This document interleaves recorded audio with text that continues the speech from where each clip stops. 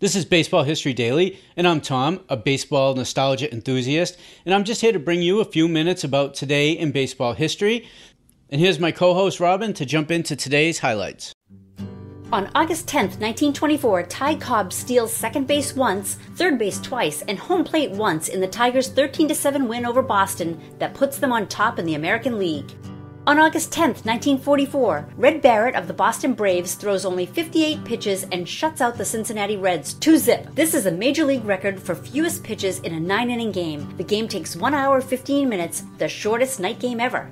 On August 10th, 1977, Billy Martin installs Reggie Jackson as the Yankees' regular cleanup hitter. New York will win 40 of its final 53 games on the way to the World Series title, with Jackson contributing 13 home runs and 49 RBIs. On August 10th, 1981, the Phillies' Pete Rose passes Stan Musial to claim the number 4 spot on the all-time hit list when he collects his 3,631st off Cardinal hurler Mark Littell. On August 10th, 1985, Oakland's Dave Kingman becomes the 21st member of the 400 Club after a 2-run bomb off Matt Young in the first inning of the A's 11-5 win at Seattle.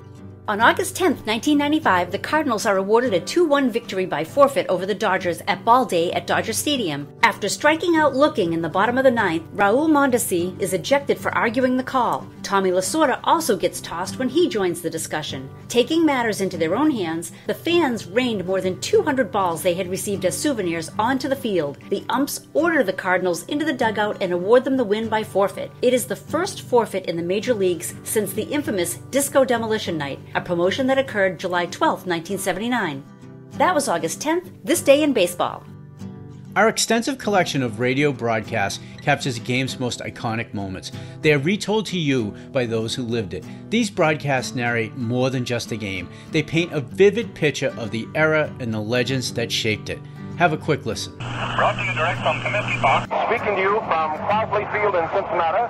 This is Ernie Harwell at Memorial Stadium in Baltimore, Maryland. Good afternoon, ladies and gentlemen of the radio audience.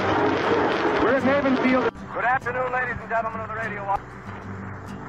Today we're out at the Polo Grounds, that historic old home of the New York Giants, nestled in the lee of Coogan's Bluff on the island of Manhattan. Hi there, everybody. This is Rob Kiner. Welcome to another big league game from Houston, Texas, here at Colt Stadium. And now, good afternoon, everyone, to baseball fans everywhere. This is Bill Slater with Al Helper and Bill Corum greeting you from Briggs Stadium in Detroit. Good afternoon, ladies and gentlemen. Welcome you to another baseball broadcast, brought to you direct from Wrigley Field. Well, it's another beautiful day here in Yankee Stadium. This is Ben Scully, along with Jerry Doggett and Al Helper, inviting you to stay with us now. Excited to start listening to some of these games? Just come on over to members.thisdayinbaseball.com and join us today. As we wrap up today's show, thank you, Robin, for today's highlights. You can find her for voiceover work at robinsays.com. And if you enjoy the podcast, please help me out and do one of 3 things. Follow, subscribe this podcast, and leave a review. It really helps. Share us with your baseball friends. Let them know about us. Or jump over to members.thisdayinbaseball.com.